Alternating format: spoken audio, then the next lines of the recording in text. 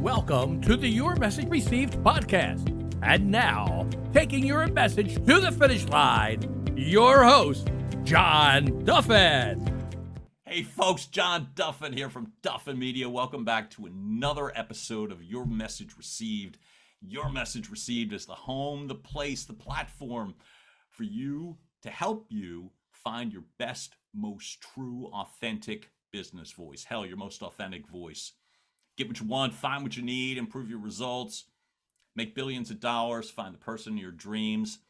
Can't guarantee those last two. We're working on those. But the other ones I feel pretty good about. And I love the fact you keep coming back to us, whether it's on YouTube to watch us or listen to us on Spotify, iHeartMedia, all your favorite places where you get your podcasts. And the way that we deliver that message, folks, is because we bring people on who walk the walk. And that's how I get to look, my whole mission. If I can get somebody to the finish line faster, being authentic and true without banging their head as often as I have or taking as long as I have, then I feel like I'm doing the right thing. How do I do it?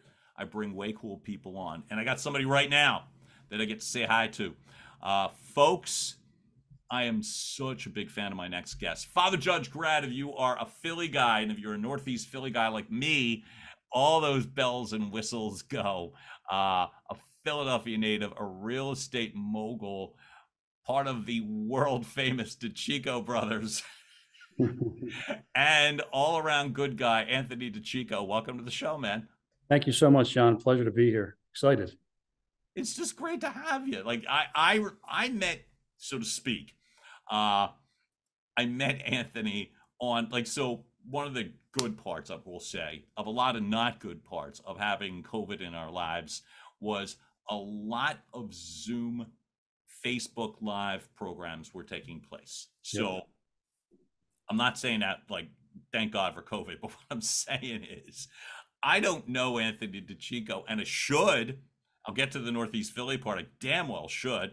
But the fact is, didn't until Anthony was on a Facebook Live program with my current partner, Chad Levine. And I watched you roll. And one of the very first things I'd want to ask you, man, is this. Like I said, it's you've got such a calm demeanor. Growing up in a family and all that stuff, has that always been you? Yeah, I mean, look, I was more the silent killer, you know. I love that. I'm assuming we mean figuratively, right? Right. Yeah, absolutely. No. I don't go that deep on the show, but you're fine. I have more of my father's personality. Like, he was very calm and cool, but look, when we get upset, it's like the end of the world comes. That's it, like everything blows up. So I was more like calm, cool, try to get along with everybody. And then, sometimes things didn't go the way it should have. And here we are, we get into a nuclear bomb happening. So it's the Italian in me, John? That's a good thing, but I think by and large, I'm pretty confident, but God almighty, this has got to be, 40 years ago at least, which is scary to me. I think I met your dad.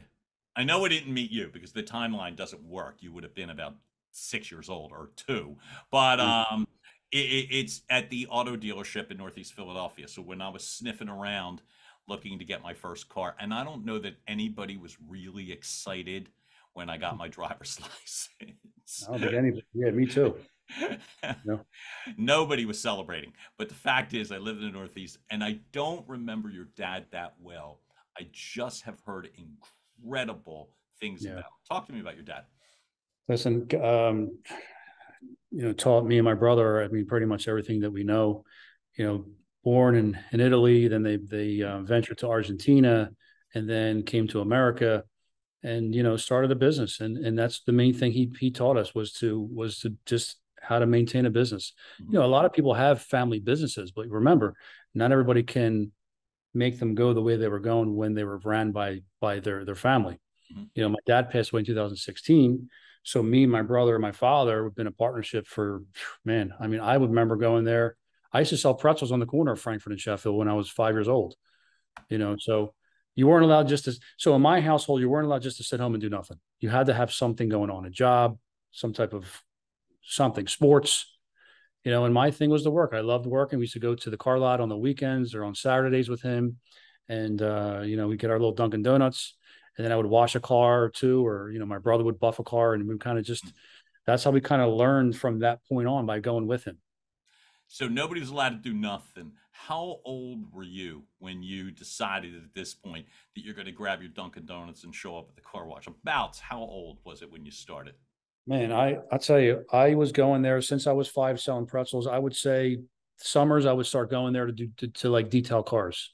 Okay. So it was more summertime job, getting there and learning how to buff. Like, for instance, my uncle Chris would be the one who would buff, and then it would go to the next. Well, then we'd go to the next bay, and I would be the interior guy. I would clean all the windows, all the dashboards, all the vacuuming, and shampooing the rugs, and and I kind of like doing it. It was just the learning curves to getting into that car business. I think it's such a cool feeling. By the way, folks, if you're listening from Philadelphia, then maybe you could relate to the fact that you talk about selling pretzels on the corner, and I'm telling you, I can taste them. I can literally taste Nothing them. like it. And Nothing they're like not. And I'm such a big fan. I'm not. I don't want to sound like some typical old man. Oh, back then the pretzels were. I don't want to do that, right? But no joke, it was like they were great. Listen, these are ones from the bakery too, so they were freshly baked. They were just. Listen, they were fantastic. They were definitely good. And we did listen. That's the thing too. That's one thing my dad taught me as well. Yeah, I was on the corner selling pretzels for 6-7 hours, right? Right. But when I made $27 or $30, whatever it was, my dad goes, "Okay, hand me my my $13 for the pretzels." I'm like, you saw me literally jump back when you did. I'm like, wait a minute, but I was the one here. He goes, "Okay." He goes, "No problem." He goes, "So basically, what you want is the material cost and the labor cost." He goes, that would be like me going to business, selling a car and giving it away for free. So how old are you when you're getting this lesson? I'm like 7, 8 years old. Oh my God. Is that why they invented child labor laws? Because I feel like that's a great lesson, man. In the Italian household, there's no labor law. Just get your ass to work. Right? That's what it was. Get to work. The Irish households are pretty damn similar. I'm gonna say I can only speak to that from my side. So I was a slack. I didn't start till I was 13, so I was a complete deadbeat. So that was my first job. So you're light years ahead of me, man. Sure. So DiCicco Auto, which was literally blocks from where I grew up, was there for, God almighty, it feels like forever, 81, I believe. I think that's when originally my father was down the street at Welsh in Frankfurt. Right. As he owned the TV store, repair shop. And then he started selling cars out of the back of that place. And then eventually him, my Uncle Mario, my Uncle Tony, and my grandfather, they bought a place which is now a Wawa parking lot. They bought that place, and that's where it all started. That's where everybody started to get their feel of the business. So you're getting your feel of business, and you just described it so well in regards to like literally a business model. When did you first start thinking you were going to do anything business wise, or did you just figure you were going to work for the family and My thing was, because we were taught so young to work and to make a dollar. I mean, started going there and detailing cars. Like, I liked doing that because you would get these old cars my dad would buy from like a trade-in down in wherever his stop was, bring it back, and it was just a dirty pig, right? So then when you buff it and you make this car shine like it was brand new again, like you start to get like, wow, this is awesome. And then the car sells within 2 or 3 days after the fact. So this is a pretty cool concept here, and then starting to talk to and interact with consumers. I always knew what I was selling. That's the main thing. Mm-hmm. And I actually tell people that today when I mentor them in real estate. Always know what you're selling, because if you don't know what you're selling, you don't really know what you're doing. In my eyes, anyway, you have to know your product, and that's the main thing. And I mean, it's very important. That was very important to me to know what motor, how many horsepower, did it have power windows, power locks, everything about the vehicle. Did it matter to you in learning about products, whether it was back then or even now? Did it matter to you that you had to be passionate about it, or was that just a business acumen of whatever I'm doing? I need. Look, anything you do, you got to. For me, when I'm in on something, I'm 100% in. There's no half-ass. There's no Mm-hmm. 50%. There's no none of that stuff. It's Mm-hmm. I'm 100% in and I'm focused, Mm-hmm. right? Because if the more you focus and the more you want it, it's going to happen. You're going to make yourself be. You're going to kill it. You're going to just continue to grow and grow and grow. And I felt like that was the thing. Like it was like a, just getting that, like when you were texting, like before they really didn't have text messages back in the 90s, right? Right. Or they did, or they didn't really exist like today. But just getting that client in is just, Mm-hmm. that was a job in itself. Mm-hmm. Remember, they're not just shopping with you. They're shopping with 9 or 10 other dealerships. Yep. It's all about who's going to give See, me I the best forget deal. that. I literally forget that part. And so you talked to me before the show, and I love this in regards to the techniques and things that you learn from the automotive business in regards to, as you said, you've got people that are going to 9 or 10 different dealerships at the time. Mm-hmm. What would be an Anthony DiCicco technique in regards to communications that you have found that has... Listen, I don't ask many. The thing is, you don't want to ask the consumer a lot of questions because when you do, they don't know who you are. So how can they trust you? You're asking questions, personal questions. What's your credit score? What's this? Right. I didn't do any of that. Which It was more or less, hey, here's the car. We can help you out. Come test drive it at least. It's free of charge to come in and test drive. It doesn't mean you have to buy the vehicle. Just to get them into your dealership. Mm-hmm. Once they're there and they fall in love with the car, right? They're going to love this Mercedes or whatever they're test driving, right? And then you start asking the questions. Right. And listen, and it's a lot harder in the car business than it is in the real estate world. And I'll get into that. Yeah, definitely. Because at the end of the day, everybody some people have questionable credit. They don't know what their credit score is. They don't know that you need to make a certain amount to get to a $40,000 vehicle in payment. Right. The banks make the final decision on when we submit them to the banks. So you might work for 3 or 4 days to get them into the dealership, let them go on a test drive, come to find out that they can't buy that car right now. We have to switch them to a less expensive vehicle. And you know how hard it is to switch somebody from a Mercedes to a Chevy Impala? It's not an easy thing to do. No. But you know what? It's a stepping, and I always told them, listen, it's a stepping stone. I know it's not the car you want. It's still a nice car. It's still transportation.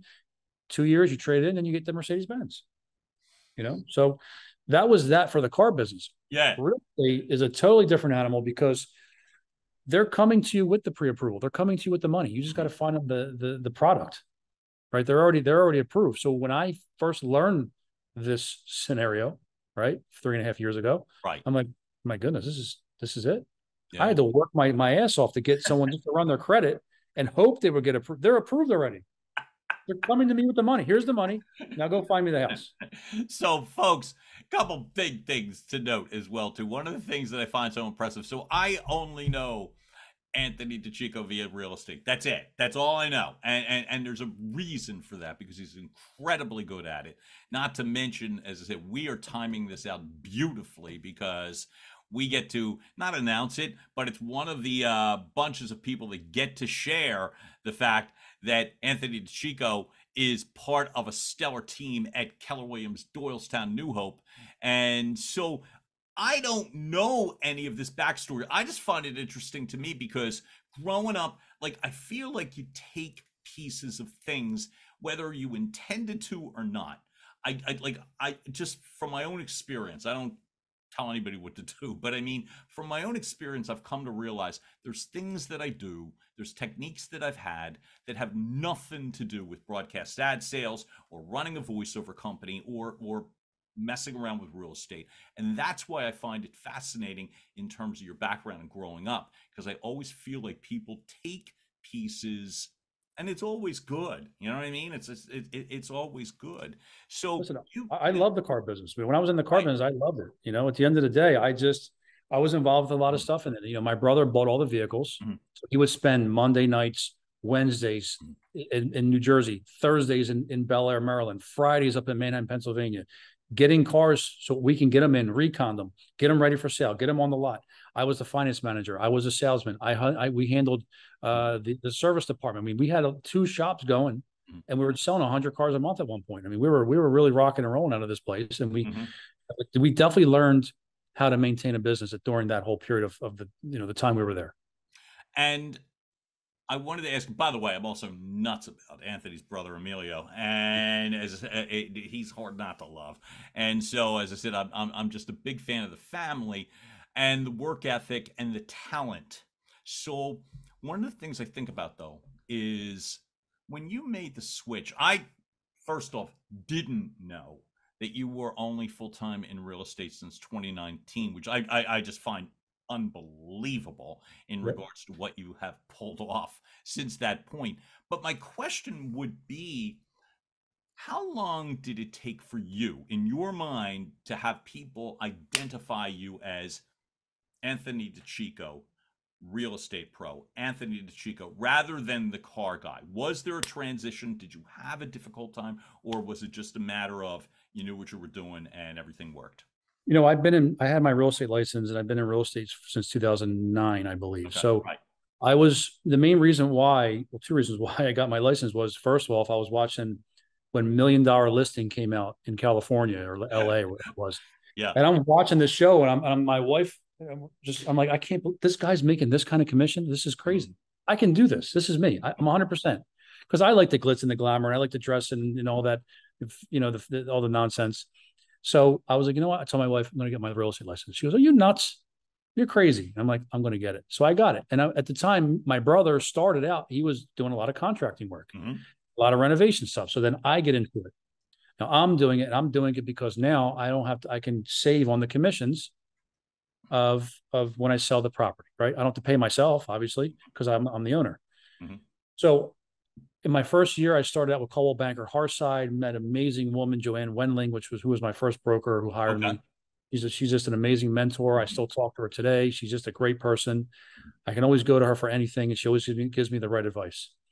So she hired me. I was there for probably almost 10 years, I would say. And in the first year, I did a lot of short sale stuff. I learned that's one of the hardest things in real estate, to learn that. I did a lot. I probably did like 10 or 12 my first year. And it was, learning that process was amazing. It's totally different today than it was back then. I think it was a little bit easier back then. That's some gutsy moves though, man. So then eventually I went to Better Homes, and we were in the car business. Look, we sold our car business on Frankfurt Avenue in 2018. Things were just getting nuts. My father passed away in 2016. Me and my brother, like, look, we live in Bucks County. Let's move to Bucks County. So we found this big 10,000 or 12,000 square foot warehouse in Ben Salem, and we figured to do only internet sales, which started to work out great. Well, it wasn't what we thought. And at the end, I told my brother, I said, listen, let's just forget the car business at this point. It's not really helping our situation. We'll sell it final once and for all. And I'm going to go to real estate full time. This was 2019, summer of 19. So I was with Better Homes at the time. Joanne Wendling, who my broker was, she went there, and Mike Cirillo was the agent, the owner there. So I was with Mike for a little bit, and then I said to myself, if I'm going to go full time, I want to go with somebody who is known in the industry, who sells high dollar houses, and I known this person for 20 years. He was my real estate agent when I bought my first house in 2003. Who? Joseph Bograd. Okay. Joe's a friend for 20 years. Got it. And, I called Joe and I said, let's have a conversation. He says, absolutely. So we met, and that was it. That was once we had the conversation, I knew it was the right fit. And I was part of the Bograd team. 20 years. 20 years. Yeah. So that's a long period of time, man. What would you say from that 20-year stretch? I never, like, picking one thing just doesn't work. But what would you say were some of the more memorable, like in good ways, things that happened to you or for you or whatever the case may be? You achieved some significant success, and I know you already alluded to it, for God's sake. Yeah, I mean, look, I'll be honest, one of the best dressed people I know. But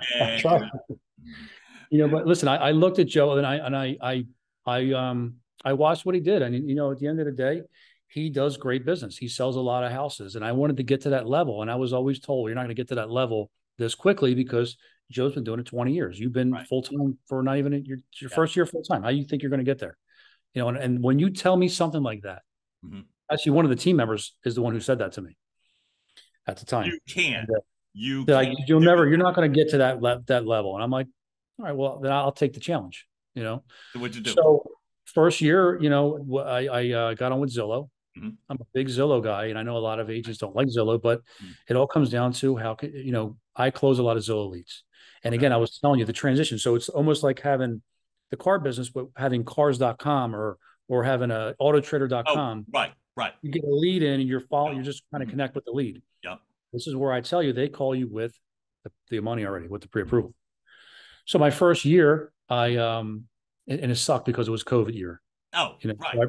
So we were shut down. Breaking. It was just breaking. So it was insane. Yeah. Right. We weren't allowed to work, and then we were trying to sneak to work, and other agents were telling on you, and we had to watch what we were doing. It was a big mess. Yep. But I managed that year, on a COVID year, I managed somehow, some way to do $15 million in sales. It was my first full-time year. I find that staggering. I mean, look, I thought it was, to me, 15 million doesn't sound like a lot of money when you look at Joe, who probably does 50, $60 million, So this is year one. You're told you can't do it. Anthony, I sold one home. And I remember wearing hazmat outfits and all that stuff. I think I had 6 pairs of gloves on when we were handing stuff over. And I remember thinking, I ain't doing this. And you still pulled 15 million out in spite of what was the most difficult selling circumstances. Yep. And I think at that point too, I showed Joe that I was being serious. I meant that I was not playing games, that I wasn't there just to be on the team. I wanted to sell real estate and get my name out there. Right. So Joe put me on the billboard at that point on 95, which was to me was a big thing for me. No. It's face recognition. It's people. How many people drive by on 95? They see your face out there. So at the end of the day, that was a very exciting thing. So now,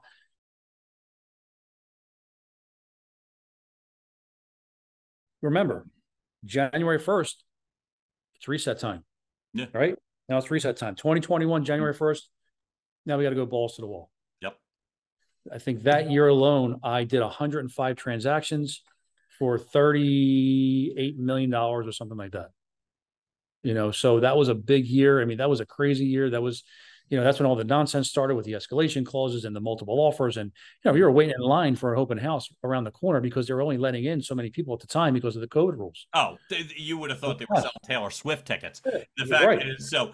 But what I would ask is, did you do anything differently, or was it just full on, I'm going? You always hear everybody say, you need to have a buyer broker agency signed. You need to have a pre-approval in hand. You need to have this, and this. And I'm like, no, because I know from the car business, you start asking questions, they're like, they ghost you. Like you said, right? Yep. They're like, why is this guy asking me about my credit score? He's, that's personal information to me. Mm-hmm. So now I'm like, when I get a Zillow call, I'm like, how you doing? This is Anthony DiCicco from, at the time, Remax Elite. Yeah. You're looking at this property on so.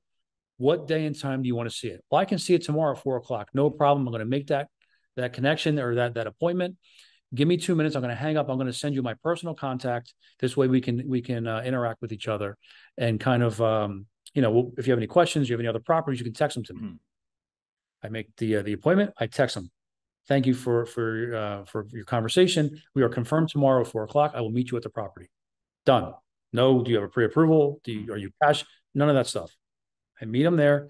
Now, remember, I'm in the contracting business for a long time. Right. So me and my brother, what we do differently is we bring that business into our real estate business with our consumers, with our clients, mm-hmm. because I feel that I'm not there just to sell a house. We're not on House Hunters. And I tell them this, we're not on House Hunters on HGTV. It's not 3 houses and you got to pick one. Mm-hmm. I still have clients from 2020 that I'm showing houses. So that's almost 4 years ago. Okay. Because I let them know this house is not right. This house has bad windows, bad roofing. And if you're only putting down 5-10%, you're not going to, it's a big expense to buy a house at 50,000 or 20,000 over asking, and then expense another 30, 40,000 for roofing and air conditioning and windows. So I let every buyer know my opinion, which I know you're not supposed to do. But right. You're not supposed to give opinion. You're not, but I'm a licensed, insured, and bonded contractor for real. I build new construction from the ground up. My brother does too. So I just go around the house and I just basically show them if there's been mold, if there's any leaking, if there was the basement was flooded, and I go back to the seller's disclosure to make sure these things are on the seller's disclosure just to see if anybody even, knew about it. So I interact that business with my real estate business, and I feel that that helps a client trust me more because I'm not there just to sell them and make a commission. I'm there to really protect their best interest. Okay, so that's the thing. I think that's a huge thing. Not to mention, I've seen enough of the videos and what your brother does in regards to like the contracting. Not to mention, he's a bona fide real estate agent. Mhm. But I'm gonna say the way that you've woven that in, like they talk about full service. I don't know that I've ever seen a full service that's that kind of full service. For sure. And it's not like we're giving an opinion on what's wrong. We're actually licensed contractors, So the other thing we do is that, and I was telling you, I touched on this a little bit, is know what you're selling, right? Yeah. I don't go to showings with papers in my hands or my phone on. I study the listing before I show up. Now, if I have 14 showings that day, you better believe I'm going on bright on my phone and I'm studying 14 different listings. Okay. Because if they have questions, when was the house built? I don't want to look at my phone or the paper. What are the real estate taxes here? I don't want to look at my phone or the paper. I want to know. As soon as you ask me the question, it's $6,900 a year. That includes school tax too. What's the HOA fee? $240 a year. That includes this, and this. Right? You know what you're selling. It shows you that you're not like just there just to show them a house. And I witnessed this plenty of times. When I go to showing, sometimes I will see an agent, no lie, sitting in the kitchen while their buyers just roaming around the house. And then they hear me talk about, no, these windows are no good. This bathroom's no, like they hear me say this, and I hear them go downstairs to their buyer. To their agent. Hey, well, I heard the other agent upstairs say that the windows are no good. Oh, I'm not a licensed contractor. I don't know. You have to go. A home inspection will pick that up, not me. What do we need you for? What do they need you for? Seriously, what do they need you for? Just to open the door? Any dummy can do that. Open the door. You got to be there. Listen, when I walk through a house, Anthony, bringing the bottled water, I think, is a real skill, and I think. Yes. And needing to read the papers out. I love this. But you know what, too? I think it speaks to your heart and passion more so, not more so, as much as your business acumen. Because I think, like, I'll speak for me. I don't use notes ever when I am having communications conversations, podcast conversations, ever. However, and I ain't telling you that to pat myself on the back. What I'm saying is, when I was having, and I don't have that many real estate conversations, I've done at least half the things that you were like laughing about with the other realtor. I've done at least half of them, and maybe 3/4 of them. And I think a part of it comes down to, it's not just taking you seriously. It's just, it's easier to build a relationship with somebody if they're actually talking to you. Listen, and you're hitting it, because here's the thing. When I do open houses, right, and I mentor other agents, and I bring them with me so they can see the interaction. Right. The interaction is not just talking about the house. I talk about my kids. I talk about my wife. I talk about I just have general conversation with everybody who walks in the door. And you know how many times people would call me and say, Anthony, do you mind being my agent? Because the agent I was with now was not as knowledgeable as you are. And I said, well, here's the thing. I can't step on anybody's. No. We already parted ways. And I said, did you sign? I said, okay. So because of the interaction and because of the knowledge and because of everything you can bring to somebody, this is the biggest decision somebody's making ever. Exactly. We're not buying a car. We're buying a house. Right. So it could be a forever home, an investment property, something you're there for 5 or 6 years. Who knows? Whatever the case is, a big decision, a lot of money. So listen, when I walk through houses too, I interact. I envision them to see things like in the living room. You can put a sectional here, end table ottoman. The TV can go on this wall. We kind of envision things into the house, so they can kind of, because sometimes you go into a house, it's not staged or it's empty or it's a rehab, and they just see open space. When you start putting things in place in their mind, they can kind of visualize those things.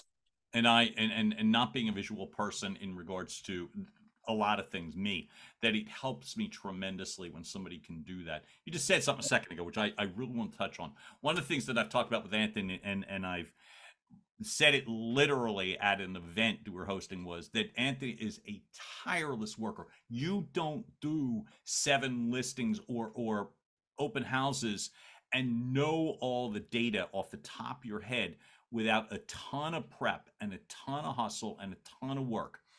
And I literally had said that it's like I'm watching Anthony put up posts at 11 o'clock at night Mhm. talking about this listing, that listing, two buyers, but and it was like for myself, it's like that's when I knew it was time for me to go to bed because it was like, oh, it's late. If he's up doing this, I know it's time for me to go to bed and not scroll.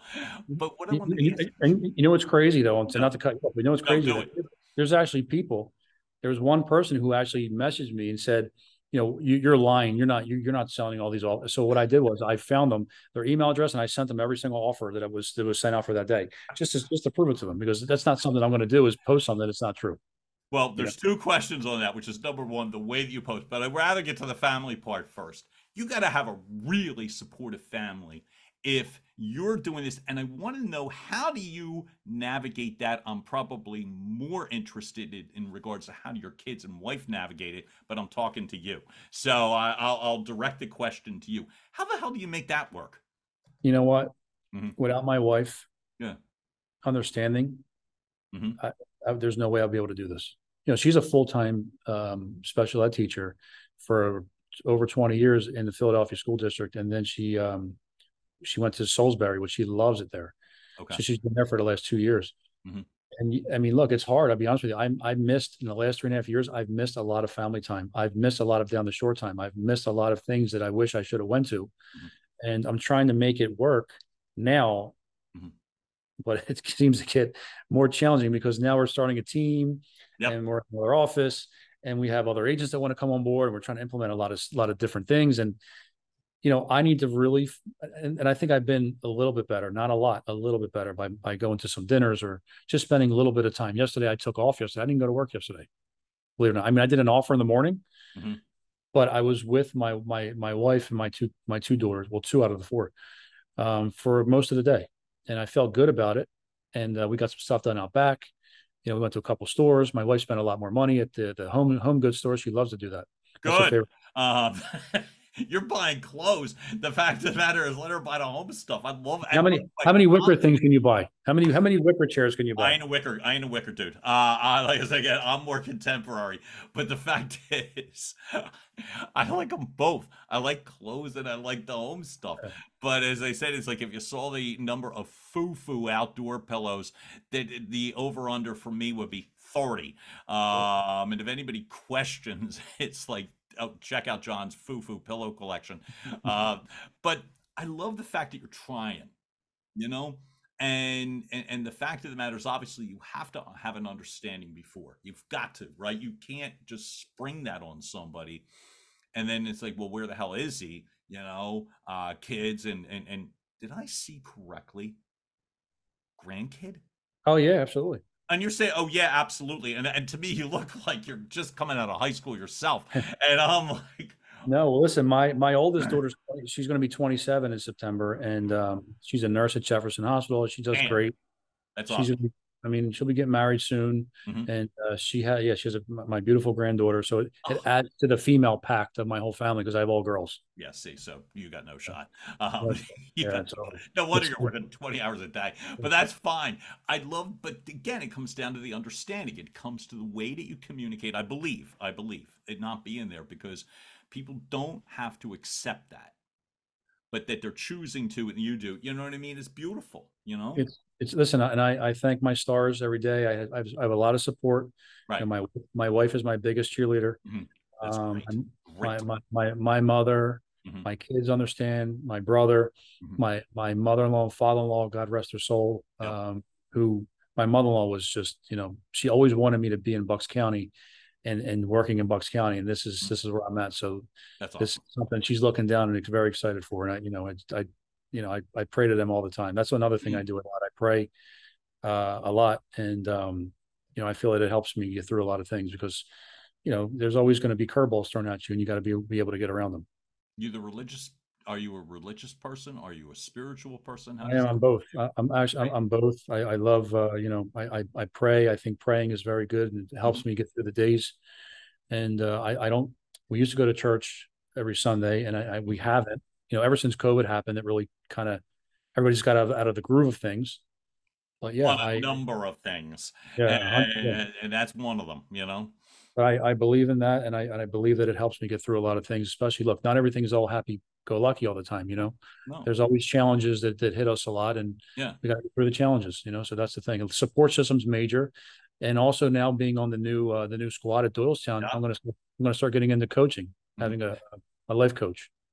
So I love every bit of that. Let's get to that because this is brand new news, literally announced. Well, by the time this airs, no more than a couple of weeks. So after 20 years, we've got the new announcement that the DiCicco team, Anthony DiCicco, Emilio DiCicco, and Amanda Acaro, am I pronouncing her name properly? Acquaro. Acquaro, thank you. Are now part of the KW family at KW Doylestown and New Hope. So Yes. what prompted you to build the team, to get the team, to establish the team? And again, it goes back to, it was a hard decision on all angles. I never thought that I would be in this position because I don't like change. I'm not a change guy. I don't like when I'm comfortable. I don't like to move where I'm at. I was happy where I was at. And, it just, there were some internal situations that, didn't work out. Okay. Fortunately. And I had to, we had to part ways. But I think after interviewing a few brokerages, you start to see that there's opportunity out there. And not that I wasn't given opportunity where I was. I learned a lot from Joe, believe me. And I learned a lot from his father, who was a great man, Michael Lasista, who was a great man. There's a lot of people there that are just very, very great people that I learned a lot from. And it helped me in my real estate career in a short time of being full time. So it was a hard decision. And I think after speaking to Eric Green over at Doylestown, right, and John, it was, and I spoke to, look, a lot of people were a part of this. Mike McCann was a part of this. I spoke to Mike. I knew Mike a long time when I was building houses down in Northern Liberties 10 years ago. Right. I called Mike to look at a property. He went down there and called me. He's like, listen, you got to buy this property. He's a good dude. I used Jim Onesti to co-list with me and Rich Frable to co-list with me. So I know they're just good people. And Mike took time out of his day, a few days actually, to speak with me you can't talk to Mike for no 10 minutes. Talking to Mike McCann, you better put 2 hours aside to talk to Mike. Easy. Mike, he's got knowledge. He's got knowledge for days. Yep. Okay. So Mike helped me. Vicky Carey, who is the broker. Oh, absolutely. In Philadelphia. Vicky, she's another amazing woman. I mean, that woman to me is just fantastic. I talked to her, Eric Green, like I said, these guys, they all put together a proposal that was just a very good system. I don't want to leave out either, because I did interview a couple of different KWs. I don't want to leave out Kim Rock. Kim Rock was, I spoke to her about a couple of things, and, she's an amazing agent. She has a great team over at Langhorne. So at the end of the day, once they put it on paper, it looked good. And what do we have to lose here? Right. So you're going to build a team, and you're talking about coaching, and you're talking about going into life coaching. What would be the attributes of people that you seek? Well, look, what do you look for? I want to build a team, not just to have numbers on the team. Right. I want to build a team that's going where whoever's on our team is going to learn a lot and is going to prosper in their business. We want agents that are going to want to just brand themselves, be out there. We want to help them get to a point where they're comfortable selling a lot of real estate. We want an agent that's going to just be okay to learn and be mentored and then give them the structure to become a mega agent. That's the goal. That's my goal anyway. I don't know if it's realistic, but that's what I'm looking to do. What so sort of people traits do you look for? What do you tend to gravitate toward in regard? You got to be. Listen, my thing is you got to be a go-getter, and you got to know. Like, you got to have it. Like, there's some people that either you have it or you don't. That's the way I look at it. You got to be a go-getter. No excuse type of nonsense. I don't want to hear any excuses. I don't want any drama. Okay, I can be. Okay. Yeah. Listen, I can be drama myself. Don't get me wrong. Right. But look, I want someone who's an all-around good agent that's willing to learn and to prosper in their business. I don't want to just have someone hang their license there and they don't do anything. I want someone that loves the business like I do. And that's the thing. I'm not just going to stick anybody on the team. We'll do the interviews. We'll see where their heart's at. We'll see where their head's at. We'll see where, if it doesn't matter if you're not a big producer now. The goal is to get you to become a big producer, but also give you the structure to get you there. Not just, take your money or take splits or whatever the case may be. The goal is to give them, marketing, branding, lead generation, things that are going to help them prosper in their business. That's what my vision is. I love it. So when you're life coaching, or you're in your mind, like, I'm going to establish that as well too, what are some of the traits, like, what are some of the things that you would like to do to help other people? Listen, mentally, you got to be, there. And I feel that a lot of people sometimes, like I have some issues. Like I have anxiety. I have bad anxiety. And when anxiety hits me, Mhm. it shuts. I don't even want to leave the house. It just, whatever I'm worried about, whatever's going on in my life. I had a little scare last summer where I was in the hospital. Like things are Yeah, just, yeah. they'll shut you down where you don't want to do anything. And it's just, Mhm. so I want to let people know that it's okay. And that, everybody's going to have some type of anxiety at some point in their lives, and you can work through it, and you hear a lot of people tell you, oh, you just need to calm down, or you work too much. You got to stop. It's easier said than done. It's not what it is. There's a lot of, it's all in your head, and it's a lot of, it's like mentally, it's tough. I also I have muscular dystrophy. I do have a muscle Okay. disease. Okay. Okay. It was from my father. My father passed away from it at Okay. 68. I'm affected by it. I don't talk about it much, but I think when No. people can see I have some physical issues in my shoulders or my left arm. I don't have any muscle mass there. My right foot sometimes has a drop, like a foot drop. Okay. So the people that have any type of what I have, or anything Mhm. that's going on in their life, that I want to let people know that you can still make it. You can still do it. So I didn't know either of those. So thanks for sharing both of those things. I knew neither one. But what I would go back to, the anxiety part. Were you always comfortable speaking of it? I wasn't. For me, I wasn't, and I have it, and so I'm always grateful when someone else shares. And the truth is, especially when I think they're really cool and successful, and they look like that, you know what I mean, that their armor, you know what I mean, and it's No like, one's so it's just no such a one's bulletproof. relief. Yeah, no That, one's, thank you, that's what I was trying to say. um when did you get comfortable to speak of it? so I would say about 20, what's it, 23 years ago, I started Right. having that. I didn't know what it was. I thought I was having a heart attack because my Hmm. chest was tight, my heart's Yeah, pounding. yeah, yeah. Oh my God. Hmm. So you run into the ER. So, there was times I would get, because when I moved into my apartment in Hmm. 2001, I was there by myself.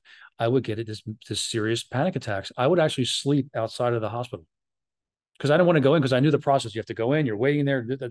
So It's gross. Yeah. just going to the hospital and sleeping outside actually calmed me down. I'd wake up the next morning, go home, and everything was fine. And everything's fine. You know. So then there was a time where I was in the hospital for 6 or 7 days, Hmm. and I never forget. My mom picked me up Right. back to our house. She goes, "All right, I'm going to go get you Wendy's. I'll be right back." Well, I had another panic attack while she was gone. I went right back to the hospital. Oh my God. So again, I don't know what it was caused from or what was going Hmm. on, but I had to see somebody at that time. I had to go. Once I started talking to somebody, and kind of just telling what's like my whole from start to Yeah. finish, I was cured. I was actually cured. I didn't go on any medication, Hmm. maybe a Xanax or two, a little half here and there, Right. but nothing crazy. And I was kind of fine. And then as time went on, maybe 10, 15 years later, a little bit here, but my wife would be the one, like, she would calm me down, just relax, calm down. We'd put a TV show on and everything would be okay. Right. But recently, in the last 3 years or 2 years, I started getting it really bad again, and it was tough. And I'm the type of person where I want to work through it. I don't want to be a lab rat. I don't want to be put on medication. No. I don't want to be, not that there's anything wrong with it. I'm not saying there Hmm. is. Sometimes you do have to go on medication, but I want to get to the root of the cause. Hmm. And sometimes I'm stubborn because I don't listen to my doc. Hold on. I don't listen to my wife. Yeah. My Okay. And back to the I say, agreement I say my doctors, from but before, right? realistically, I don't listen. Everything my wife says is true. So I don't listen to her. If I would listen to her, I'd probably have a lot less Everything be anxiety. fine. That's fine. Yeah. But listen, you've come from a working background, so you're just going to work through it, like I said, because that's what you did at 5, 6, 7 years old or whatever. So you Yep. just work through. I think one of the coolest things is, I think where you really help people is not to dwell. I'm not a believer in that, but acknowledging is different than dwelling on it. And to me, that's the part that I think is so powerful, because, like I said, I held a lot of things inside, a lot. because I really believed, not that I was the only one. I wasn't that naive. I mean, of things for myself. It's like, Christ, I didn't even come out of the closet until I was 42. But Mm. it was more, I was so worried about what people would, I thought, do. Correct. If I said, then you would X, beat me up, run away, whatever the case may be. So I think what's so powerful in what you just said, physically, and I knew neither, and now I do. Great. And I love you to death, and I don't know any of that stuff. And the fact is, that it's like you helped me just this second. It's like, okay, I don't want it for you, but it's like you said, nobody has zero. True. Nobody has zero. So it's like, okay, that's you, you know? I go through serious anxiety. I've worked with a professional for 25 years, 30 years, I guess. Yep. Inconsistent. They probably would like a bit more consistency, but that's just me being lazy and But sporadic. that's the problem. That's the thing. I started going back to it too, and my schedules would just conflict with it, and I Mhm. couldn't make it. It just was tough for me. Yeah. You know, so it's I think it's a good thing to do for anybody who feels any type of anxiety. I think it gets you Oh, to go. release. It's a release to somebody. I've been able to, and this is gonna, I sound so self-serving. It ain't, it's just a matter. I could be free, true, all that stuff in regards to being authentic, the stuff that I coach and teach and all that thing really comes down to that I have a much stronger degree of comfort. I don't have any more sense. It ain't arrogant. It's simply a sense of like, I'm not that important. I know I'm not that important. And so whatever I'm dealing with or going through, and I'm a hell of a lot more transparent than I've ever been. And Anthony, when I met you literally 10 days ago ish, I could feel a connection within 10 seconds. And I feel like one of the cool things that you deliver in terms of whether it's is a legit sense of authenticity. Um, I would hope you do become a life coach. I would hope you do, because like I said, I think there's people that like need to hear from people that's especially when it's like this guy is dressed like $1,000,000 and looks this way, you know. Right. They feel, and that's the thing. I think sometimes people feel that I'm arrogant or this or that, but I'm Mhm. realistically, I'm like everybody else. We breathe the same air. You know, Right? Mhm. I just like to work. You know, I just love the work. So, you know, at the end of the day, I express it through social media. Look, I get it. They're annoying. The posts are annoying to some people that, you know, every house I post, but I look at it as it's free marketing and Mhm. it's consistency. Do you know how much business I get just from posting where someone's friend or aunt or uncle, whoever's looking for a house or looking to sell a house, but guess whose name pop up? Me.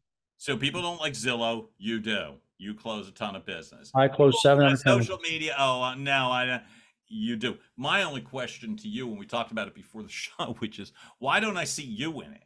As again, you're the number one reason I would want to see your post. The houses are great. The listings are great. Your computer is fun. Your musical taste is freaking awesome. Mhm. The only thing missing is Anthony DiCicco. That's going to change. My That's going to favorite change. part of all of it, you Yep. know. That's going to change. I'm going to definitely get Great, more in front of the camera. I mean, I have to. great. It makes sense to. You can't just hide behind the camera because you feel like you look bad. But who cares at this point? At this point, we're here to do business. We're here to see a personality. We're here to do whatever it takes, you know, to get to the next house. You know, I'm definitely going to do it. You're saying because you look bad.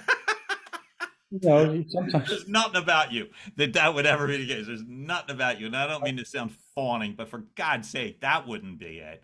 Um, I just, you know, so you get camera shy. That's the thing. You get camera yeah, shy. you know that I get. Okay, You know, okay, even at the award ceremony, you know, you start to think, like, if I win this award, what am I going to say when I go up to it? You start to get right. that nervousness, and I'm like, all right, I didn't win that award. Okay, I'm good. I'm good till next. Yeah, but at the end of the day, like, you got to get over that, especially if you don't want to be camera. When you're camera shy, you Right. tend not to. You look like you're camera shy when you're talking. I want to get out of that realm. I think I'm getting there. I think so too. I think ways that have helped me are when people know more, I don't have to worry so much.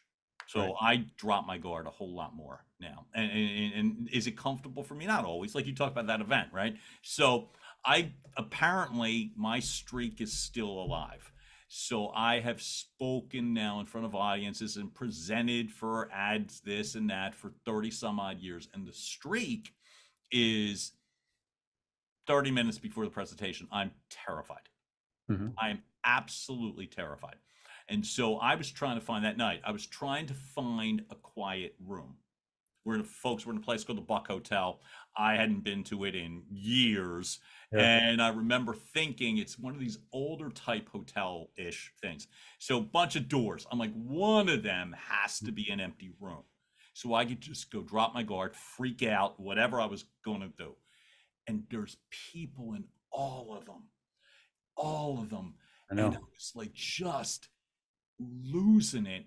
And then eventually I saw a few friendly faces and that helped me. And then it just goes, you know what I mean? Yep. And then it just goes and I feel exceedingly comfortable, but I know that's a human thing, right? And so as the more human I am, like you know what I mean? I think you're so approachable.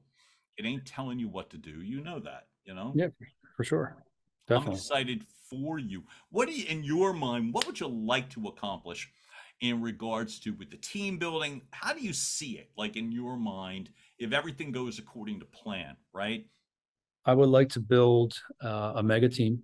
Okay. I would like to have, just a presence out there that this team is just, doing good business. And we're getting great listings. We have good agents on the team. We're learning. I can learn a lot more stuff myself. We're teaching, and we're building someone's business to be the max. That's my vision. And I thank Joe for allowing me to be on his team for the last 3.5 years, because I did learn a lot from Joe. He's an amazing agent, and he sells a lot of real estate, and he's very good at what he does. And Mike McCann, he's also someone that I look up to, because he has that team. He has that. And he's, when you talk to Mike, it's like you want to go out and sell 100 houses. Like, he gives you that motivation. And that's the thing. And motivation is key for everybody. Yep. So that's the goal. I mean, that would be the goal. I think my brother would agree with that as well. That's beautiful. You talked about your brother. You talked about for your kids. What is it you'd like to see for your kids? Like in regards to that, like, I mean, look, I want them to have their own, like, whatever they want to do, I'm all for. I want them to have their own kind of agenda. However, if they ever wanted to get into the real estate business, I would be more than happy to put them through the training courses and get them to be the best that they can be as well. Gotcha. That's cool. So, but I want them to have their own outlook of life and outlook of business or jobs, whatever they would like to do. Last question for the moment: who inspires you? Well, my wife, for one. She is she's the heart of my wife's been through a lot. Honestly, the last 5 years have been tough. She lost her entire family, her mother, father, aunt, uncles, grandmother, and she still works every day, 100% full-time position. She takes care of my kids, our kids. She takes care of the house, and she don't complain about it. She just she does it like it's nothing. So she inspires me. My mom, we lost my father back in 2016. She still lives by herself, but she's here every Tuesday, Wednesday, Thursday. She watches. You call her, she's here. Oh, She's always here to help and do things. And my mother-in-law and my father-in-law, my father-in-law was my partner in a lot of the real estate transactions. We were doing a lot of building and stuff. And we would always be together, like I was with my father when we were in the car business. I would just look over. My dad was, right next to me. And then now he just passed April 4th, I think he just passed. And then my mother-in-law died in 2019. So I have a lot of inspiration from a lot of people in my life that definitely helped me get to where I need to be.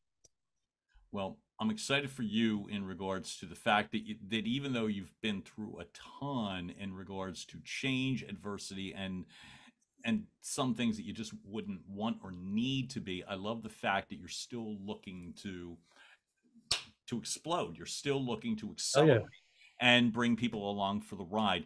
So, Anthony, I know where to find you in regards to social media and the website. Where are the best places to find you? Well, if it was years ago, I would be in Old City. Yep. Years ago, I'd be in Old City. I just was there last week, man. I liked it way better than I remember. I feel like it's rebounding. That's great. There was nothing like Old City on a Thursday night. You know, you hit 32 degrees, and then there was Glam, and then there was Blue Martini, and then what was the place on Delaware Avenue, outside deck? What the heck was that place? Rock Lobster. Thank you. And I blanked. I got you. That's a very complete Philadelphia evening, by the way. That was great, man. Amazing. But no, to now it's, we work, so I'm mostly home a lot, or I'm working. So if you want to find me, you can find me either at my house or we'll be on the shore in Brigantine. Okay. So what if they wanted to find you? Like, do we go to your website? Do we go to your social media page rather than literally knock on your door? Listen, website for sure, www.DiCiccoSells.com. Yep. It's a great site. It was built for the consumer to get knowledge, and we're all there. We're ready to go. Folks, we'll make this easy for you. We'll have the link when you are watching and listening. You won't have to look hard. That will be there as well, too. Anthony DiCicco, thank you, man. I think you're just such damn good people. And I really appreciate it. I hope to see you soon. And I'm always there. Hopefully we can get some dinner soon. Well, now I know. It's not Old City anymore. It's your house in Brigantine.